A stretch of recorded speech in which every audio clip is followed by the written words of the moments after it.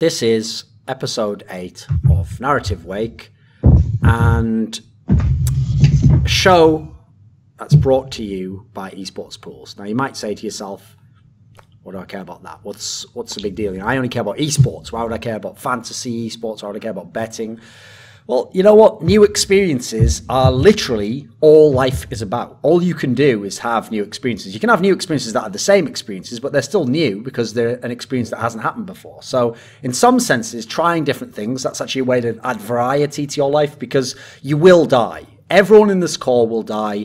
The whole human race will die. This is all just mainstream science. The planet Earth eventually will die. The universe will die of heat death. And basically everything you know on an organic and spiritual level is probably done at that point in time. Or, listen, let's leave a bit of a chance there. Maybe as Lord Vishnu sleeps in the cosmic ocean, the lotus of the universe grows from his navel, on it sitting a Brahma, the creator god, which opens its eyes. A world comes into being, perhaps our world, perhaps the future world.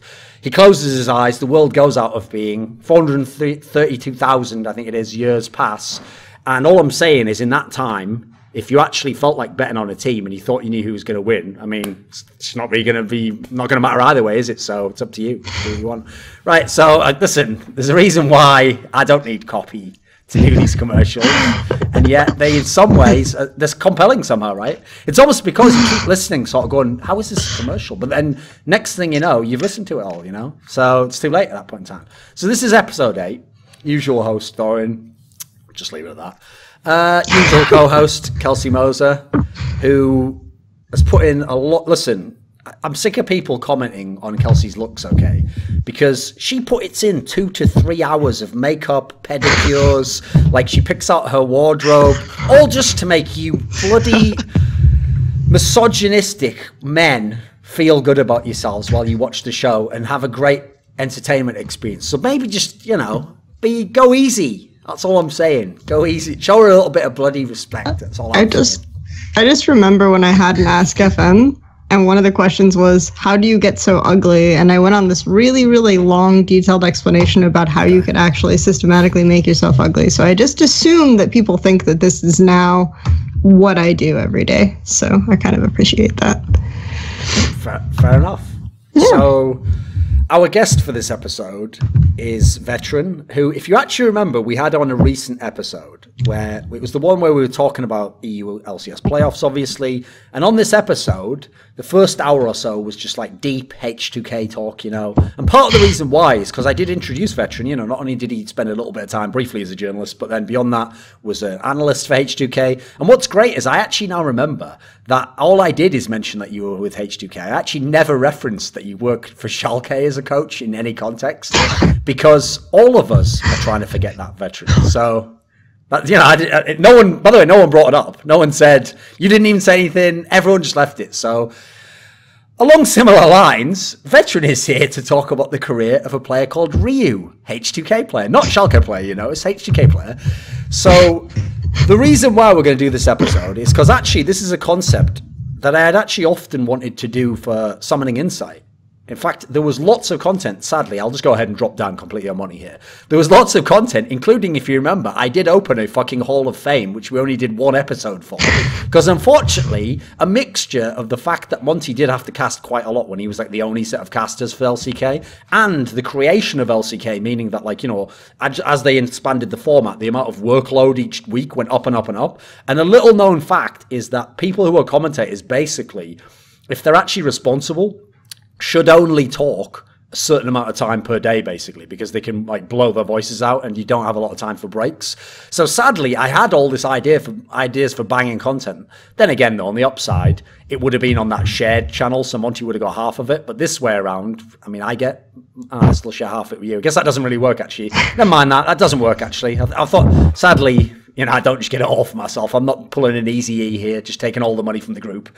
But now we can do episodes that aren't just week by week or just like a current thing. We can do episodes that talk about anything. So I thought what we'd do is we'd do some episodes where we talk about some players that I think the obvious ones to start with are players where I feel like either very few people have actually watched their whole careers, you know, maybe they played in a bunch of different regions, or more importantly, they've had very varying different differences in success, and therefore people go like one way or the other. Like, so for example, if you were to talk to someone about someone like Dandy, well, he's literally now played in 3 different regions. So you'd already be at the point where most people haven't watched his whole career. And then also, half the people are going to just tell you about the guy who was the best in Season 4, or half that watch now might be like, oh, maybe he wasn't as good in other areas. So along those lines, here's where I want to start, okay? Because I feel like this is my temperature that I've taken of the community on Ryu over the years, okay?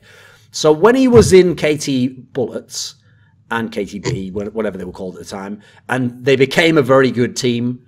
So they actually already had become a pretty good before Insec joined. I think they'd already made the semis of that like OGM Winter 2012. And then going in, though, they obviously got Insec initially as their jungler, and then made him top laner. And they gradually moved up the ranks so that they were an elite team all these seasons, and then eventually became arguably the second best team in Korea for the last half of the year. At this point in time, yes, everyone acknowledged Ryu was a really good player. He was considered one of the best mid laners in the world. Obviously, he was literally a rival to Faker. Then you go to like Season 5. Obviously, Season 4 rather, KT Bullets obviously like had a big downfall. He eventually left, and if you remember, was actually playing in this really fucked scenario where he was going to join. He joined Millennium first, and then they like didn't qualify for LCS. Then he stood in for like the Rockat team and just actually shit the bed and lost to CLG, which is obviously unforgivable. And then he then went and was with then he joined H2k, right? So at that point in time, people, I remember, was super down on him. They were like, well, he was bad in Korea, and then he shit in the West. And in fact, he was kind of a poster boy for like the Koreans where it's like, don't just get a Korean because they're a big name, it might not work. And people thought, he comes to Europe where we've got a lot of good mids, and he was nothing special. Then you go into the H2k era, the first H2k era. Obviously, that team didn't have a lot of talent in it. We're talking about the one with Lulex, etc. I mean, in theory, like their carry player was like fucking Hyanan, so you can already tell they weren't exactly like beast players. Odoamne was still that was his first time in the LCS. So again, Ryuk actually got some pretty good props here because the team kept making the semis, they qualified for Worlds. Then you come to Season 6, coming in on beyond that. H2k became one of the best teams in Europe. At this point in time, I noticed not as much focus was on him, but at the same time, interestingly, I feel like at that point, he became what I call royalty, right? And what I mean when I say the term royalty is, once you get enough of a rep and you've done well for long enough, you can get away with actually having bad or average games, and people will never comment on it. They'll just wait until you have the good game and go, well, look at that guy, what a fucking legend. And I feel like that's where he was, like Season 6, and then obviously we can get into where he is now. So I want to go back in time here. Veteran. Do you remember the days when Ryu was on KT Bullets? Was in Korea? Yes. Obviously not to the same extent as I remember his entire European career. Like I remember the Millennium and Rockat stuff also really distinctly, and I wrote a lot about him when he was in Season 5. Okay. When it comes to KT Bullets, I remember most of the things everyone else remembers. I remember the IEM most of all. Yes. I remember, the Season 3 summer was actually the first season of OGN that I ever watched. And the big things that I remember coming out of KT back then was stuff like the Static Shift Tristana, like they were a very innovative team back then. And I do remember Ryu as being like a good mid laner back then. He was essentially the same player when he came over to Europe, which I found rather interesting. And it's just the way that teams had to play around that changed a lot, in my opinion. Okay, so what do you mean by that then? What do you think was different about how you have to play around him? Because obviously you have some kind of intimate knowledge of being the analyst. Okay, so we had some. So Ryu, I think like Ryu in like summer of S5 was as powerful as he was on H2k relative to the other players on his team. Like when he was like the proper carry threat, and I think that he was enabled a lot by Kasing's tendency to overward literally everything. Initially, when we got the Jankos Vander roster, Vander and Jankos weren't as strong on vision control as Kasing was alone, basically. And Ryu always needs like a side of the map that's basically lit with wards to pull off the assassin type playstyle that he had in Season 3 and carried over into Europe. Okay, so he relied much more on fake pressure rather than like pressuring his lane. Through sheer laning prowess or something like that. So consequently on H2k he performed the best when both side lanes were winning, and in 2016 H2k, so my H2k with Forgiven and Odoamne, he always had that. I feel like that if Ryu had stayed, he wouldn't be able to do that with the new nuclear Che bot lane. And so I feel like that's a large amount of the reason why Ryu's on the huge downswing now in North America. I feel like that's why he was such an important part of the team in Season 5 and why 2016 H2k functioned so well with him. But it's also a limitation in a way. Okay. See, that's actually interesting, Kelsey, because essentially, like this is actually essentially what he's sort of done there is tried to resolve the entire riddle that I set, where like people's expectations just went up and down depending on where his team's success was. And yet, if you notice, most people's way of solving that, it's the way they always do it. It's just like, oh, he was just shit for these 3 months, and then for these 3 months he was really good, and then for these 3 months he was average, and then they kind of imagine as if he was on the same team every time. Do you buy that from your perspective? Does that work? The idea that he was the same type of player? Yeah. I actually agree with that. I kind of noticed it as well when H2k, especially particularly because H2k started playing towards sidelines a lot more. And when I went back and watched some of his, because I did watch him, I think I watched him the most in Korea in like 2013 spring. So when I went back and watched, so this was even before Insec went top, right? Yes. But when I watched him a lot in 2013 spring, it was a meta where you could play like these towards sort of assassin picks. That some of the assassin picks that were really popular were like Kha'Zix, or just picks that didn't necessarily straight up win lane. And then you could come and you could get a pick later on, and KT Bolts had really, really highly praised map play, for that reason, is because they were very good at, even if they gave up pressure in the mid lane, they could find ways to get back into the game. They could set up like these sort of like 2-man Baron strategies where someone was split pushing bottom and then 2 other people were 2-manning Baron and things like this. So I think that that's something that Ryu got really used to, is just kind of playing towards side lane and playing like these matchups that wouldn't necessarily smash the lane right away, and then wait for an opportunity to get back into the game based on either vision control or pushing a side lane. And he was always like kind of really in the already default going towards side lane when mid game started. So I think that the way that he describes it makes a lot of sense.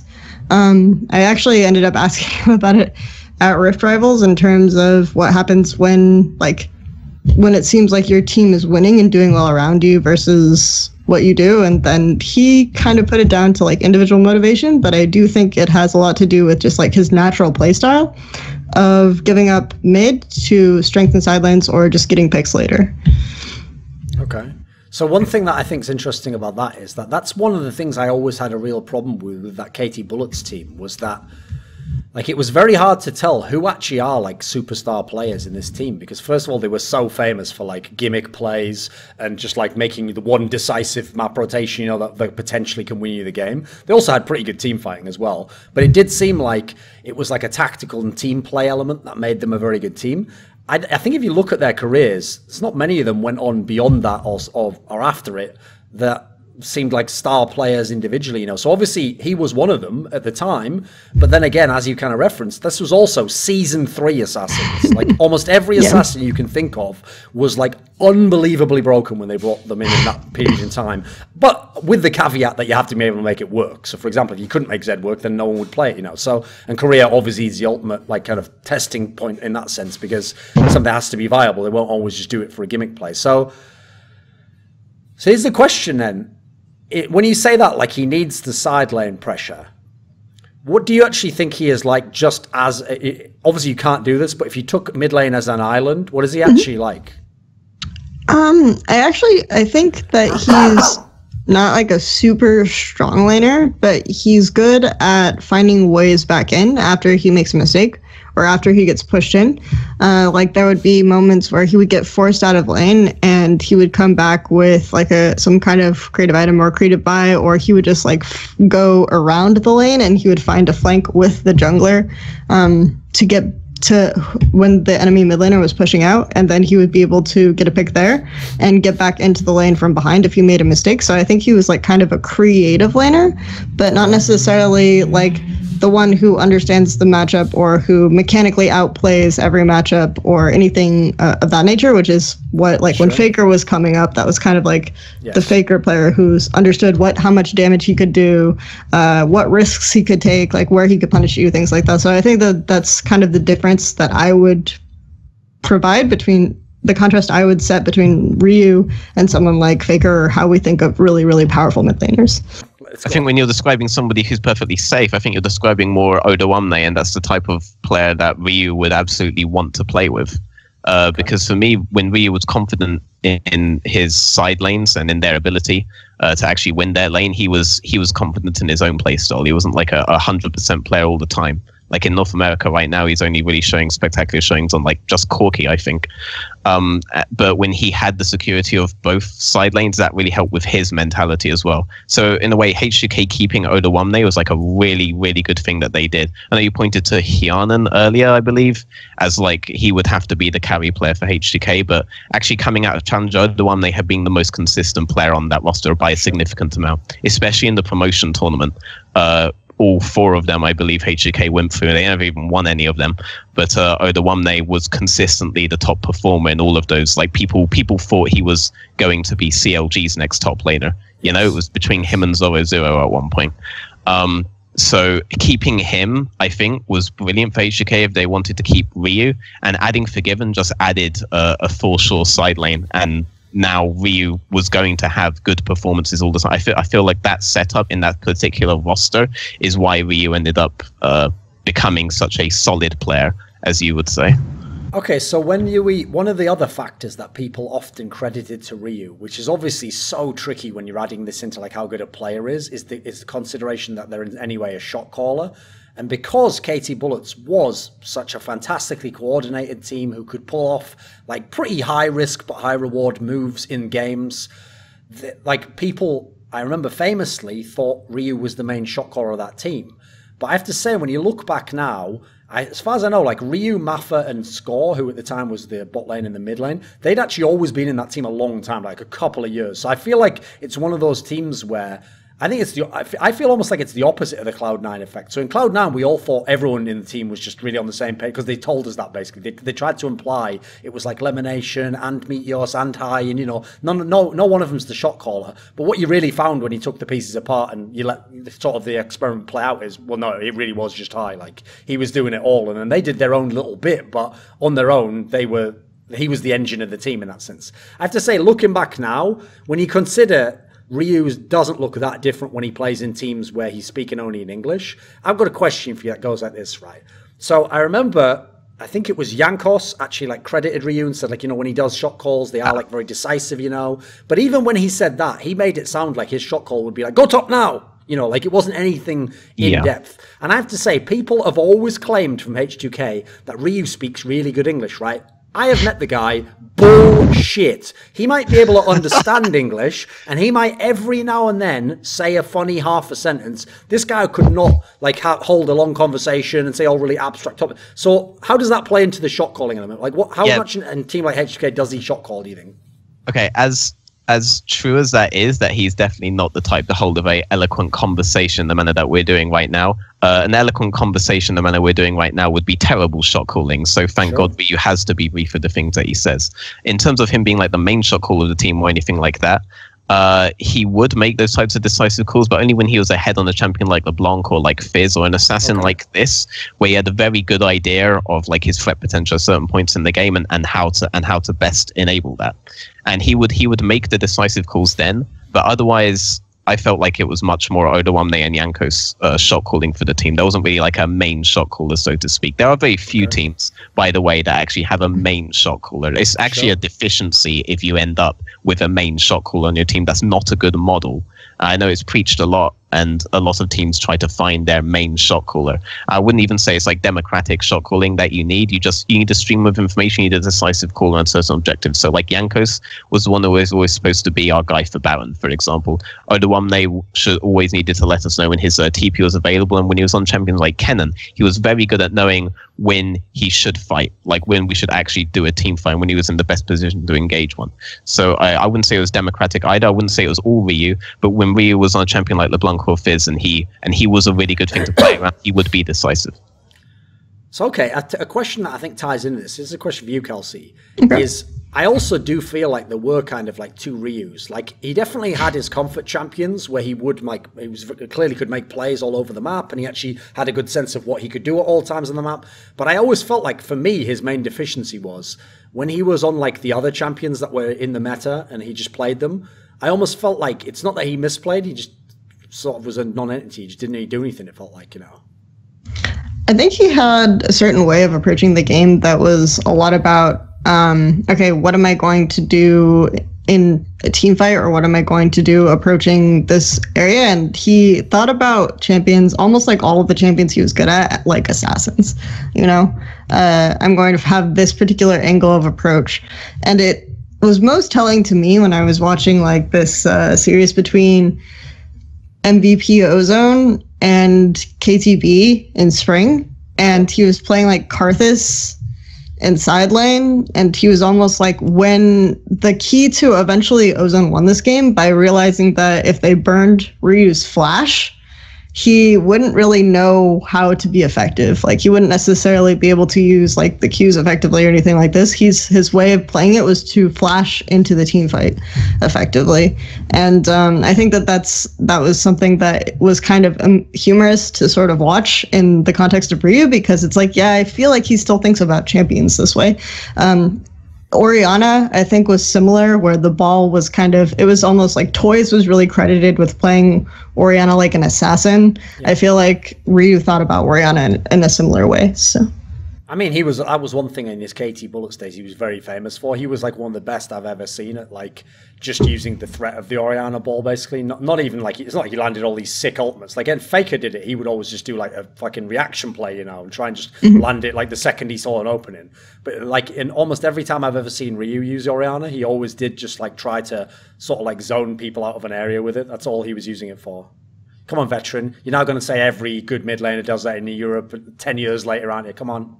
I mean, I want to agree with her that you should credit Toys with thinking about that. But the first time that Ryu came to Europe, everybody and their mums was telling me this about his Orianna, and I was a bit sad. They're like, okay. And then I watched him bring out the Orianna in the Rockhat series, and I know you watched the Rockhat series at IAM, and he was like he was just hitting like 2-man ults every now and again when no one's in a position to follow up and stuff. And I was like, I'm not quite sure if this is the same Ryu people are talking about. So I think this aspect of his Orianna is being a bit played up, his patience with it, at least.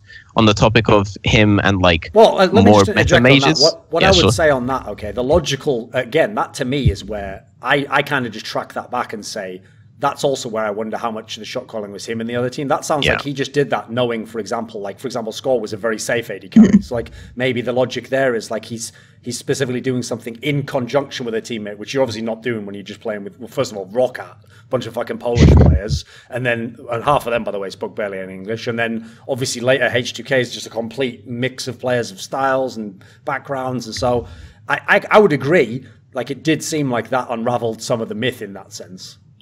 Sure, in the Azir Victor meta, Ryu was also rather resistant to like playing those types of champions a lot. Like this is a deficiency that you're successfully pointing out. His champ pool was still majority assassins. It was basically similar to like New Duck and Incarnation's champion pool back in the day. He basically carried that, and that is a very season 3, season 4 champion pool that he's continued to play. Obviously not late season 4, where everything was about wave clearing of Ziggs and stuff. He wouldn't have succeeded in the meta like that, and he wasn't succeeding in the meta like that. I think it's worth noting that like the way that you described the way he plays Orianna with the ball and waiting was kind of how he thought about assassins generally also, I think. And in season 3, there were a lot of assassin picks that weren't necessarily super lane dominant. So I feel like this was an era where Ryu was really comfortable, but they were assassin picks like Kha'Zix that maybe got really strong level 6 or something. And so he might get bullied in lane, and then he would look for openings later and be effective on Kha'Zix. Zed, obviously they could play a lot because Zed, they could flex early spring with the insec and stuff. So, but but so he would get more good lane matchups with Zed, I think, when he played Zed than he would on every champion. But a lot of lanes I would watch, it would be very telling where he was okay with giving up pressure mid, and then going to a side lane once he hit 6 or something like this. Yeah, he harkens back to an era where the mid's job was basically just delete the ADC as fast as you can, and he's still looking for those types of openings no matter what champion he's playing. So like Victor was always going to be a more successful champion for him than Azir, for example. But on the flip side, he was probably one of the best mids in Europe while he was here at finding flank opportunities with his champions. Like, he's the type of player who could transition very easily into being like a really strong echo player right now, for example, mid lane. Okay. So here's a question I have then, is one of the elements that, when we referenced this on some of the Insight episode you did when we were talking about H2k, that has actually been infamous about Prolly's coaching career, is that he apparently, at least publicly, states that, if it is a big pressure game, he kind of does cede some level of the champion pick to the player. It's a comfort pick. They can go for, and famously the example he gave was when Ryu picked Orianna, no, it was LeBlanc actually, yes. And obviously there've been a few instances like this, because actually H2k and Ryu have lost a gang load of game 5s in their careers. Now, it was obviously different when you lose in Korea, because you can literally choose any champion that you want as a comfort champion, because you play blind pick back then. But in Europe, obviously, it's still within the compass of what you're supposedly doing, right? Was that exaggerated? Did he just kind of was he a very vocal player in terms of what he wants in like a big pressure game like that?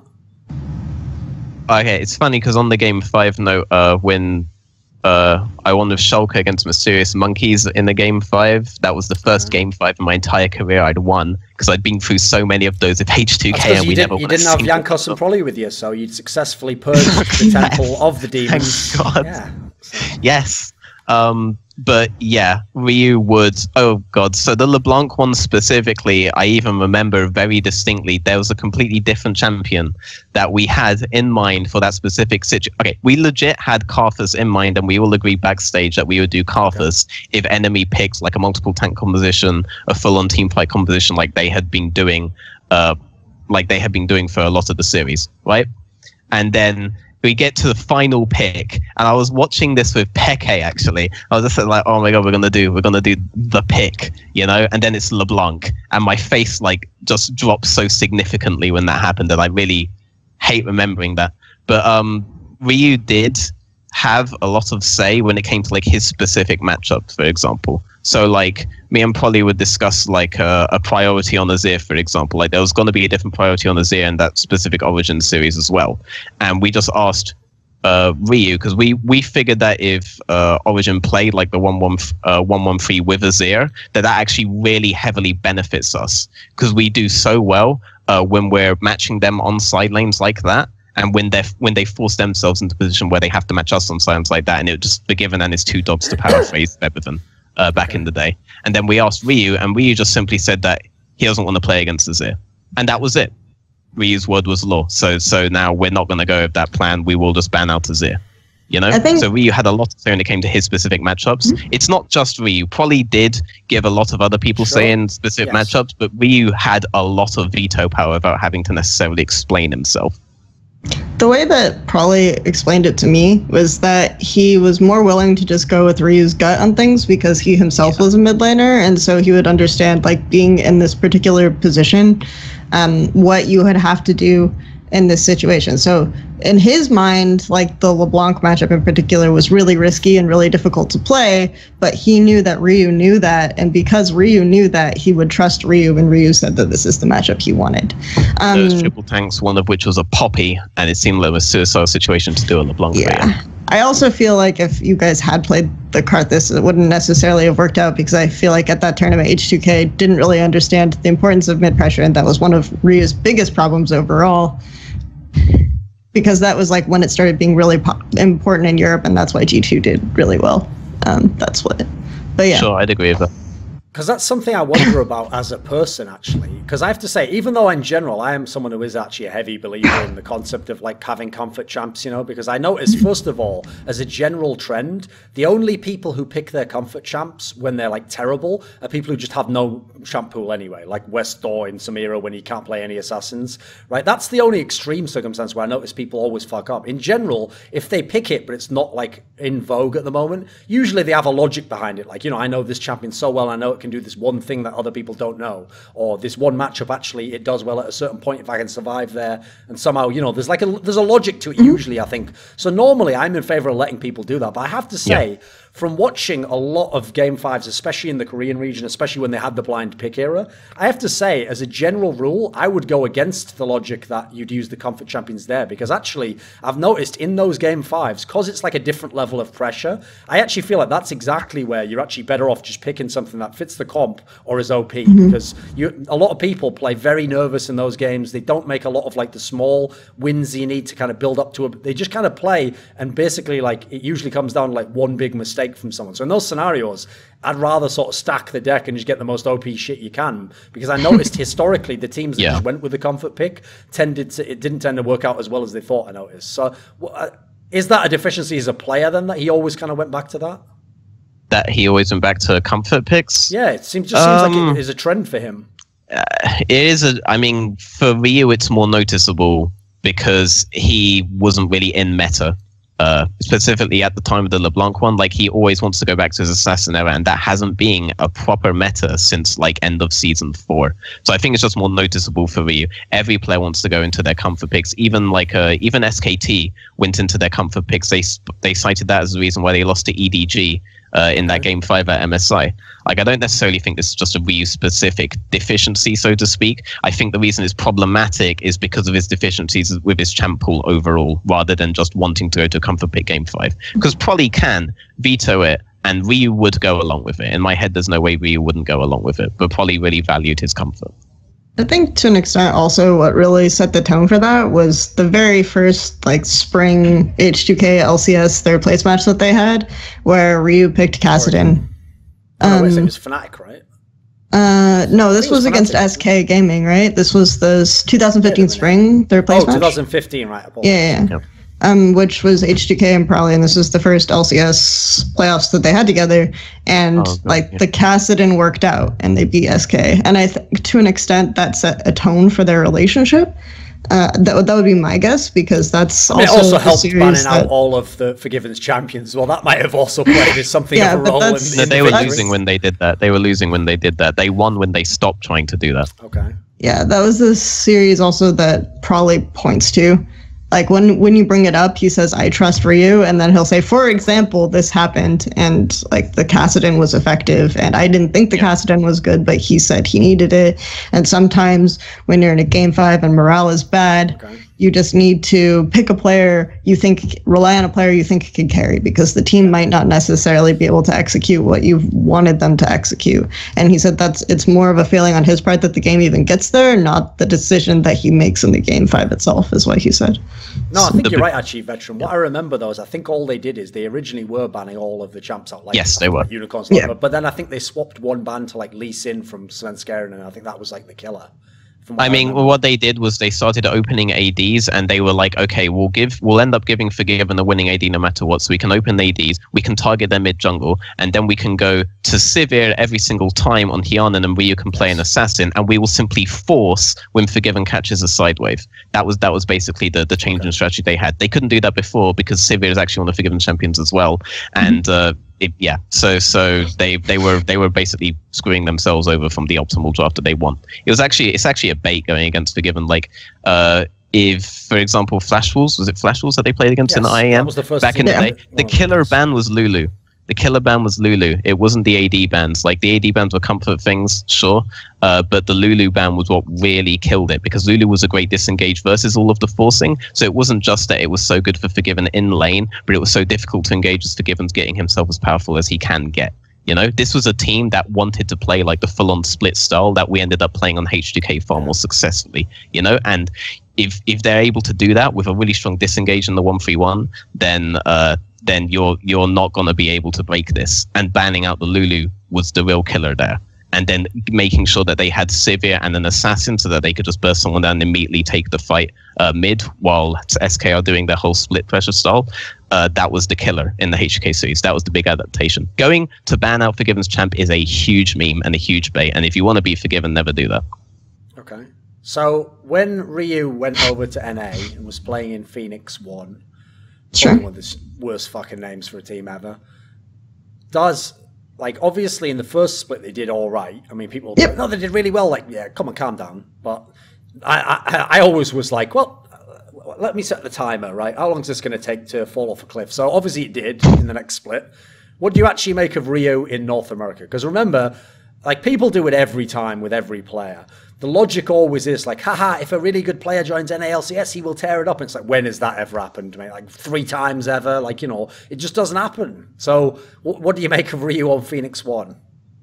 I think the thing about Ryu on Phoenix 1 and why he was successful for, like, I guess successful to a point in the first place is because you could play a lot of 1-3-1. And I remember the reason why Phoenix 1 almost had this, like, amazing... I think it was the quarterfinal. Yeah, it was the quarterfinal where they just stomped, was because that was when Gunblade LeBlanc, people started figuring out you could build Gunblade on LeBlanc, and then, like, LeBlanc wasn't dead anymore, and LeBlanc could scale really well, actually, with this item. And so he just completely kind of dominated that. And Phoenix 1 were one of the only teams within the NALCS context that were playing 1-3-1 at the time. And that also suits Ryu, where he can go to a side lane, he can sort of move in and out of the lane and look for picks and opportunities like that. He can ward the blue buff and go and try to kill the enemy jungler there. And this type of style where he's looking to get a pick off and transition for an objective has always been something that suits Ryu the best. And so when you're playing 1-3-1 in a meta where, I swear I watched this FlyQuest versus TSM game, and the bottom, it was a 51-minute game where both of the inhibitors were taken out, and the bottom T1 first tier turret on blue side was still up at the end of the game. And I felt like, Jesus, how is this happening? And then, but like, that's how P1 were so effective, is because they could use side lanes well. And as the meta advanced, we got into a situation where, okay, what's effective now is you're playing like these tanks, and so grouping mid is much more useful. And maybe if you leave the bottom T1 up, it doesn't really matter, because if you're going to side lanes, you're going to get your mid lane forced on anyway. And so Ryu style stopped being as effective, and then also his side lane started doing poorly in lane for other unrelated reasons, which is another issue that we've already brought up with Ryu. And I think that's kind of where Phoenix 1 fell apart. And I did talk to him when he was at Rift Rivals, and P1 had like their brief upswing, and they beat IMT before they came to Rift Rivals, and then they were beating the EU teams at Rift Rivals. And he said, like, he kind of avoided the issue. He said, well, for me, it's like I've played for a while, and so maybe if the team isn't doing well around me, I have some, like, it sometimes feels like a morale issue. But I don't know if that's why it is. I do think, like, he, obviously in 1-3-1 comps, you're usually picking strong lanes anyway. And so that all just works well for him. Like, you're checking the box where you have strong side lanes, you have 1-3-1s, and you're getting picks. So let's remember Ryu did try to retire. Like, he did actually try to retire in summer, and the org basically pulled him back in. And I hear that he really didn't like any of that. So I'm tempted to put a lot on mentality in this split. What I'm not going to put on mentality, I'm going to put on the jungle change. Ryu is not the type of person to enjoy playing with like a more rookie jungler, for example.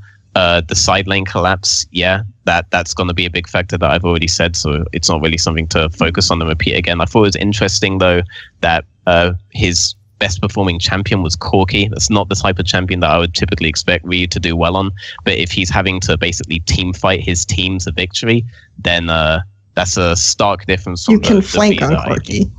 That's true. I mean, if you're gonna pick one of these AD mid champions, he's picking the one with the most burst. So there's that.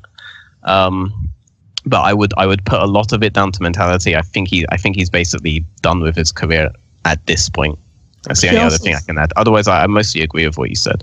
He also said he hates playing Corki, and I asked him about it at Rift Rivals too, and that his team wanted him to play Corki, and that's probably why. So was actually Ryu What do you think he was like as a teammate, Veteran? Like, for example, is he someone who was at all rattled by having Forgiven on his team? No. Actually, when we ended up having the meeting about bringing Forgiven back in, because Freeze couldn't play anymore, Ryu was the first to say that he wanted Forgiven back in. I believe the exact words that he said was, he was asked to elaborate, and he just said, he's just right. And no one knew what that meant. Probably just had to poke him a bit more for more, and he's like, he doesn't talk much, but when he says he's just right, and that was like, he was the first person to come out like in favor of Forgiven in that conversation. So he definitely wasn't rattled by him at all. He had a really good like a rapport with Jankos and Vander. Jankos and Vander are a lot of fun behind the scenes, and they play around with Ryu a lot, and the whole meme about Ryu being like a mafia boss and stuff, like they basically memed that to shit. It was their tweets a lot, I noticed. Yeah, they memed that to shit, and Ryu would just like sit there with a grin on his face basically the whole time, and then he would just be like, coffee or something like that, and I had to make him coffee. Didn't they also keep doing some lame shit? Like every time he left the room, they kept like opening the like fake a 1v1 outplay like video on the computer. So when they came back, it was just opening it like fucking hell. Yeah, that happened a few times. Yeah. That's fair. Ryu was like a really nice teammate, but you could tell that he was like homesick in a way. Like he really did. He liked going back to Korea when he was forced to for a visa, I'm pretty sure, and he always had like, he had a care package from his parents, I assume it was his parents, all the time, coming in with loads of Korean food and stuff. Sure. He really enjoyed it when we were boot camping in Korea. But he was overall like a really nice teammate. He doesn't speak much English, he doesn't hold eloquent conversations, so I can't really say that I can't really say much more than he was a very nice teammate, and he was a very nice person to be around. Okay, he was so you'd go and get drinks with. So here's a topic to talk about then now, Cal. So since this is someone who once upon a time was in a very good Korean team, and for a solid period of time was one of the better players in Korea, like I said, thought of as a shot caller, considered like an integral part of his team, it's actually pretty obvious to me, and knowing things I know behind the scenes, that during the European phase of his career, that was like the last chance saloon. Literally no one in Korea wanted him, because like most Koreans I know, it goes like this. Either they want to go to NA for a lot of money. I mean, now it's not as big a difference, but it used to be a massive difference before when you used to get paid pennies to play for like fucking MVP or something. Or they want to be in the best Korean team. So you either want money or you want the chance of success, right? When he left Korea, the sense in the scene was, actually a lot of Koreans thought he wouldn't even get picked up by a European team, you know. That's why it was the Millenniums of the world, the Rockets who were inquiring at the time. H2k obviously wasn't a top team at the time. Had he have stayed in Korea or been able to go back to Korea, let's say during a period in like season 6, obviously he improved his level, the results are there, you go into Worlds. What do you think he would be like if he stayed on a Korean team? Would he actually have still been a good player in Korea? No. I assume she was going to answer. Well, I mean, you started, so go for it. I mean, you've said it, I've said it, he's said it. Ryu has massive champ pool issues. I imagine that's the first thing that Korean teams are thinking when they're looking at him. It's a similar reason why you don't see Dade being picked up anymore, and why Dade had to prove himself a lot in China, that he can actually adapt to metas, because that's the first big issue with Dade. And it's a huge issue with Ryu as well, and it's not something that he was fixing in Europe. He did get offers from China. He almost took an offer from China, but we basically ended up dead set on going to NA. And I'm pretty sure that was always going to prevent him from going back to Korea. Okay. I think if he went back to, part of the reason why his stock fell so rapidly when he was in Korea also is because the last role he played in was jungle, and I think it's hard to sort of swap back and forth in there. And so at that point, you know, you have to go back mid, because obviously he was a mid laner. He never seemed comfortable in the jungle. Like if you watched the jungle games that season, there weren't many of them, but he seemed like he never really seemed to be on the right side of the map. He lost a lot of situations where like they tried to coordinate dives in mid lane. Like Nsec always loved that Wraith camp. Like when they were on blue side, he always loved the enemy Wraith camp and then diving the turret from there. And he tried to set up dives from there like Insect did, and they never seemed to work as well, right? So I think that was an issue for Ryu as well, is that, okay, he swapped to jungle, because his team needed him to. And then after that, he would have to find some way to prove himself as a mid laner as well. And his champion pool was probably outdated at that point to an extent. And he couldn't necessarily, because like you had the 6-men and everything else coming out at the end of season 4, and he couldn't necessarily adapt to that quickly. So his option was to try for a foreign team probably. And that was it. Okay. So I'm a big believer in the idea that, like, yes, if we're adding every factor that a great player can have, longevity is a good one, but I definitely don't think alone that it can, like, supersede the other factors. Like, I hate people who think that, like, say you did a top 10 NA players of all time, like Dyrus would have to be in the top, whatever, 3. Definitely not. No. Under no circumstances. I don't care if the other people played half as long or didn't win as many titles. For obvious reasons, half of that longevity doesn't count towards being a great player because you were not a great player for half of that period of time, you know. So in that sense, Ryu looks like someone who's had a very long career, who's had differing levels of success, but within each region has been in, at times, elite teams. Do you think he actually counts as an all-time great player? You have a fascinating relationship with TSM's top laners, don't you? I don't think Ryu would be. I actually liked that one, to be fair. He wasn't bad, that one. Yeah, he knew he was the bitch, and he didn't pretend he was the star. Still came at me though. They all come at me on Twitter. So listen, Dyrus absolutely understood he was the bitch. I think we're all. I don't know why that's a surprise to you. This will be the comments in. This will be the don't care, mate. Yeah, he no, was never allowed. Like the meme was always, he was never allowed to play League of Legends, right? No, don't worry. This is how TSM fans will be like. Literally 90% of it was just about TSM. It's like, in no way was it, of course, you know. Well, like, Ryu for an hour, Dyrus for like 1 minute, it's over. Yeah. I don't think there was in contention to bring it back to the topic at hand. Sure. As much as we'd like to make it a Dyrus episode. I don't think we will ever be like in contention for like the best of all time or something, because he was only looking to be like. People now debate whether he was like top 3 or top 5 in Korea in the season when he was at his peak. Like, he's not going to be in the running for, like, top 5 of all time. No offense to Ryu. I think that it's almost a little bit sad because I feel like he is kind of trapped in time, right? He's trapped in that time when he was really good and when he was very successful. Like, I would say he was probably top 3 at that time. And especially, like, he could make things work really well. He had a sense for when someone was going to be in a side lane, and he could get that assassination attempt. And everyone remembers when Hai played Zed that way and was like trying to weave in and out of the side lane and split push and backdoor, and he gave up minions to do so. But Ryu was very good at that sort of style as well. In 2013.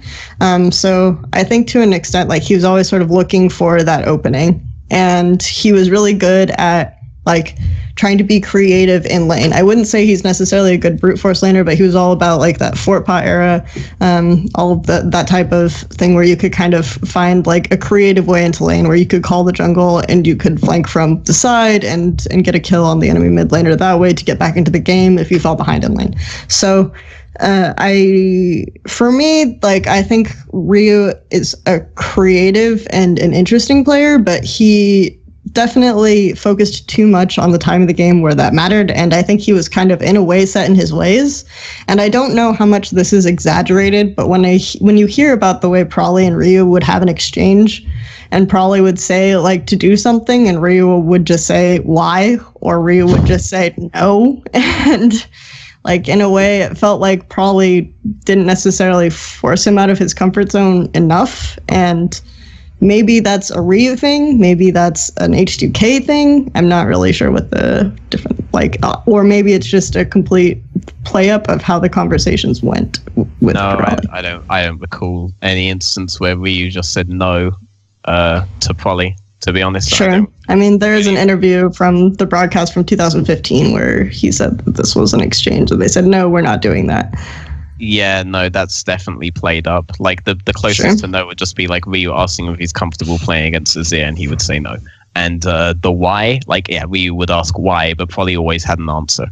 So no, that aspect of the relationship with Prolly is definitely being played up. I also don't agree that Ryu and Hai were as similar as you're trying to paint. I'm not saying Hai will either collapse or he'll push for his motherfucking life and at bare minimum bounce that wave. Ryu will like push it close to turret and then vanish into Tribush for like 50 minutes or something. Wondering why this wave is never coming back. I'm specifically referring to a game where he played against Najim White Shield and they all won, but it was Samsung Blue. Oh, okay. Oh, right. Maybe it was, yes. Yeah, where he was playing Zed and he was like trying to sneakily. She just means doing like a gimmick play, basically. Like I was trying to relate. I just heard 2013 and I was like, what? But yeah. I was trying to relate Ryu to like something that Western fans would be familiar with, like 2013 Ryu to like something that Hai did in a game in 2014 Worlds. Yeah. Sure. Okay. I think that game is actually pretty famous. So. Like I will say on that topic of like how you kind of gauge all-time great players who went elsewhere, as harsh as this sounds, I do think if you were ever really good in Korea, even if it was just for a year or 2 years, I think that actually already does like 90% of your boost up the ladder. Like that alone, in my opinion, can make you an all-time great player. So like the idea that like, for example, like Dandy isn't good because he went to China, like fuck off. Like he was so good for 2 years, it doesn't even matter. Like I would say he was still pretty good, yeah. He just didn't have a team, obviously. I would just go ahead and say for Ryu, like, first of all, in Season 3, he was a fucking stud. I do think he was very good then, especially because as someone who was a very in-depth viewer of Blaze games, at that point in time, Blaze used to completely ride having Flame and Ambition. And Ambition was actually still a very good player in Season 3. So there was only a couple of people who could actually like outright beat Ambition as a mid lane, and he was one of the few ones. And that's why they would always lose these epic series to KT Bull. So I will say Season 3, I thought he was a stud. Season 4, he clearly had his issues. Like, I think the entire team was collapsing, but he was one of the main reasons why, for sure. And then like Season 5, the problem is when he was on H2k, the first one, like it just wasn't that great a team. So he was clearly one of the better parts of the team. But like they were one of those teams that would make like the semis.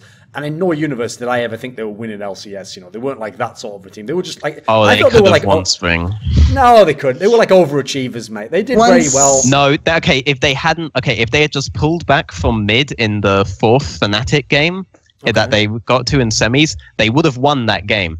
And then they would have beaten Unicorns hands down. They could have lost to Unicorns a lot. Don't worry, mate. They could have done. I mean, Fnatic so close to winning. Fnatic spent like 2 games on like the Huni Lee Sin strategy. So it was definitely possible for H2K. And by the way, that is probably the weakest LCS split of all time. Bearing in mind SK just collapsed completely. So that is probably the shittest LCS split. Then you look at Season 6. Okay, Season 6 was pretty good, but the problem there is his whole team is just too good.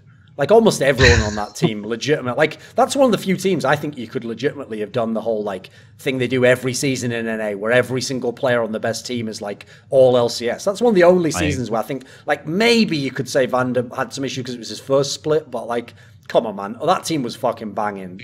And admittedly, maybe they had issues as a team. Top 3. It was still pretty good, yeah. So I'll say the problem there is he looked even better in that season, but come on, this whole team was better, wasn't he? So.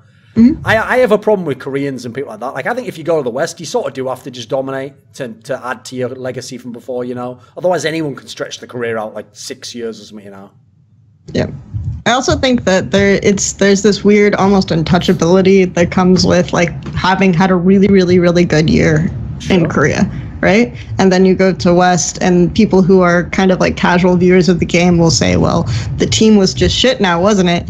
And that's the way it is, because once you've achieved a level, and I think it's fair, like if you've achieved a level of immortality, like you should have some legendary status. You get more leeway, sure, yeah. Attributed to you, but I don't think it's fair to just like then blame the entire rest of the team and say, yes, but he was good while he's like failing every trade in lane or something like this.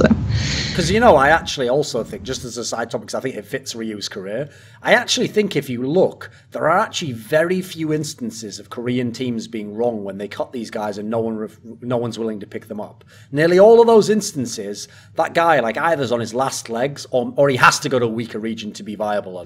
Like one of the things Koreans are amazing at, and this is one of the reasons why I get tilted by narratives, is Koreans do not sit back with the same roster and just believe and hold hands and pray and believe in friendship and think people are going to improve year on year. Koreans are ruthless as fuck. They'll just get you out there and get a brand new guy out of solo queue who hasn't yet failed and say, oh, he's got all this upside, let's try him out. And that's why they'll do that, because they know to improve, you have to make these big changes. That's why I get so tilted by the Western narratives of like, well, we did badly at Worlds this year, but this is our first year, so next year when we go back, we'll do better. It's like that's never happened. That quality has never been required of any team that was really good at Worlds ever. That you're just good immediately, you know, because at the end of the day, if your team is shit, you don't take, like, I'll put it simply like this: in every team game, you don't take shit teams and polish them up to good teams. You chop away the parts that are shit and you put in good parts that work. And good teams work within months. You know, you don't have to wait 3 years to get really good. I agree with you to an extent, but I think there are a few issues why that doesn't like work one-to-one in the West. One is that I think it takes Western teams a lot longer as a unit to learn team play elements. Okay. They seem to struggle with that to an extent, and then you'll see like smart or creative junglers, for example, like Maxlor. Every team that he's been on for the past couple of years, it's taken like at least 3, 4, 5 weeks before this team has the upswing that they inevitably do with him on the roster. And I think a lot of it comes down to when you're a jungler, you have to kind of learn what your lanes want, what this particular laner needs. Like maybe this lane wants you to gank all the time. Maybe this lane is just fine if you put a ward or something like this. So to an extent, I think that there is some element there that for some reason takes longer on Western things. I think at teams it might be support staff related. It might be player related. I'm not really sure what it's related to, but it does seem to take a little bit longer.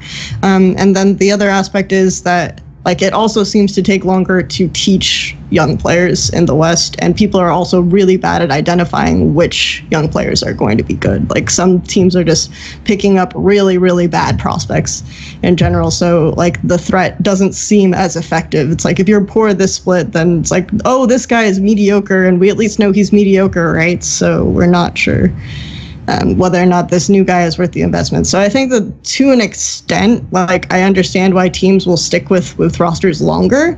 Like Splice themselves said that, okay, we never actually had anything in a game plan besides like ganking top until the second year. And then we realized we needed something like that.